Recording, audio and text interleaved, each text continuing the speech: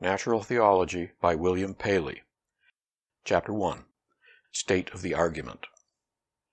In crossing a heath, suppose I pitched my foot against a stone, and were asked how the stone came to be there, I might possibly answer that for anything I knew to the contrary, it had lain there forever. Nor would it perhaps be very easy to show the absurdity of this answer.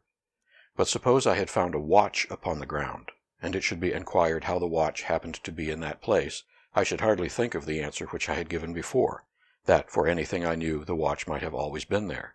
Yet why should not this answer serve for the watch as well as for the stone?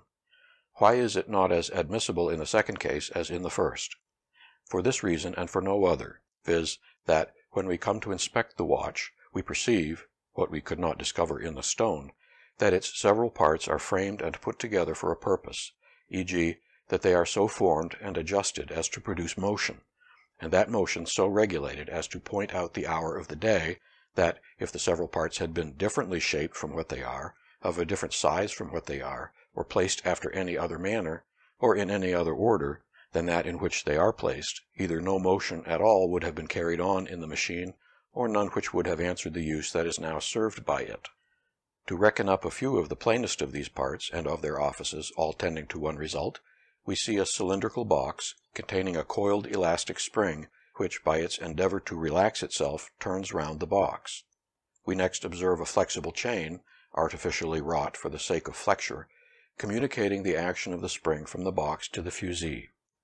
We then find a series of wheels, the teeth of which catch in and apply to each other, conducting the motion from the fusee to the balance, and from the balance to the pointer, and at the same time, by the size and shape of those wheels, so regulating that motion as to terminate in causing an index, by an equable and measured progression, to pass over a given space in a given time.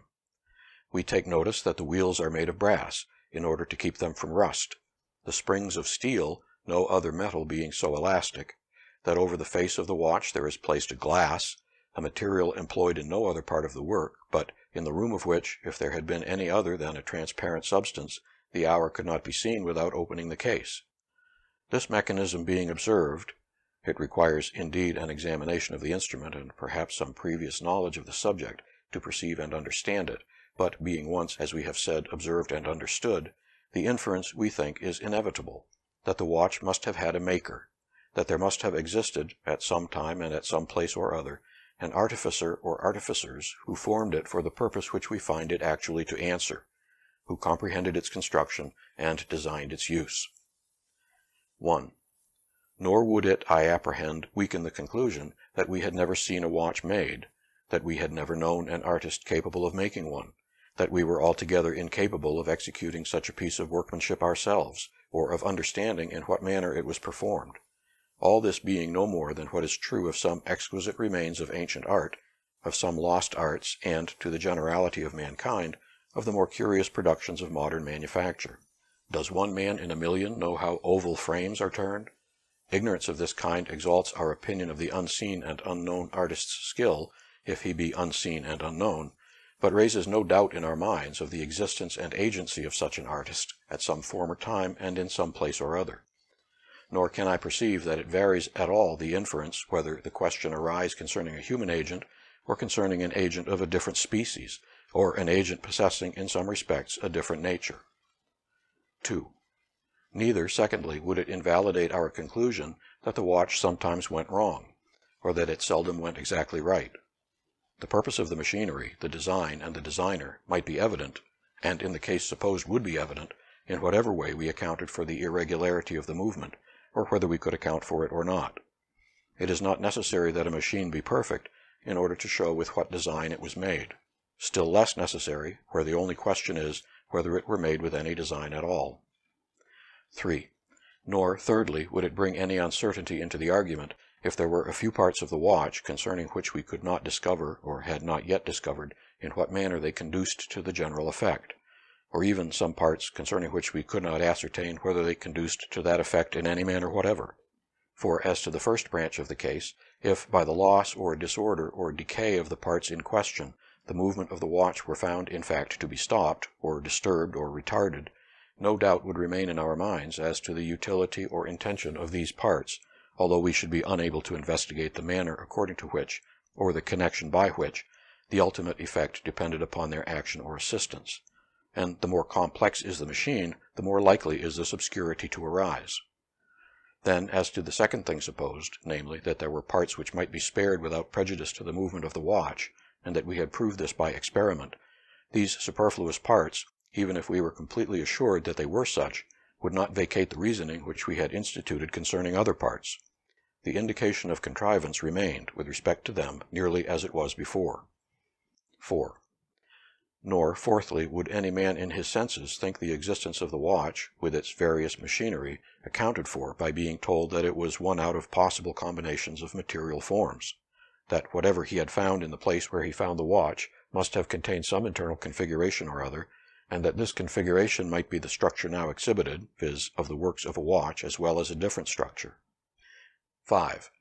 Nor, fifthly, would it yield his enquiry more satisfaction to be answered that there existed in things a principle of order, which had disposed the parts of the watch into their present form and situation.